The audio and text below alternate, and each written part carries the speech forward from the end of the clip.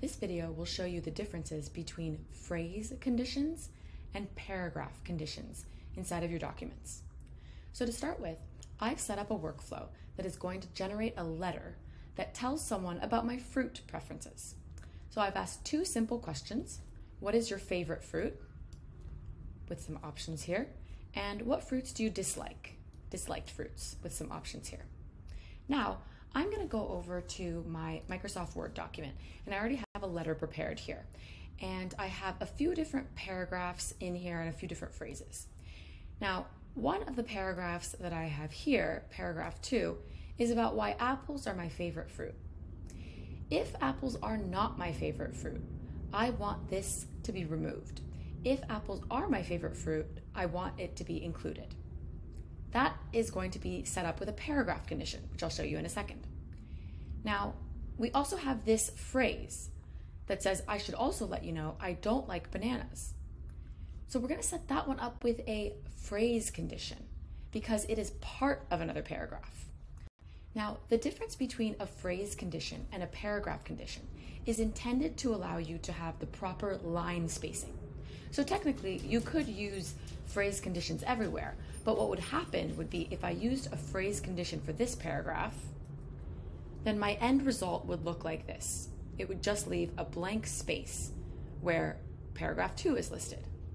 But if I use a paragraph condition, this entire paragraph along with its line is going to be completely removed, which means that paragraph number 2 is going to renumber, as long as I have auto numbering on, is going to renumber as paragraph 2. And if I don't have numbering on, it will still remove that line space so that my document is formatted nicer. So let me go ahead and just show you how I will set both of those up. Let's start with the phrase condition. With the phrase condition, all I want is for this text to be removed right inside of this paragraph. I don't want to mess with any line spacing. So I'll go to my workflow and I will click Show Phrase When disliked fruits is bananas. Now what this just did is it inserted two bookends for this sentence. It says if disliked fruits is bananas, then this will show, and I want to end that condition here. So you don't need to learn any of this syntax, it's all being input by our side system. Now let's go ahead and set up our paragraph condition. So I'll do the same thing with the entire paragraph, number 2. So I'll drag my cursor over that paragraph. I'll say show paragraph when favorite fruit is apples. And I can also add additional conditions if I wanted to. And then I'll go ahead and click insert condition. So what that just did is it inserted these paragraph conditions before and after this paragraph.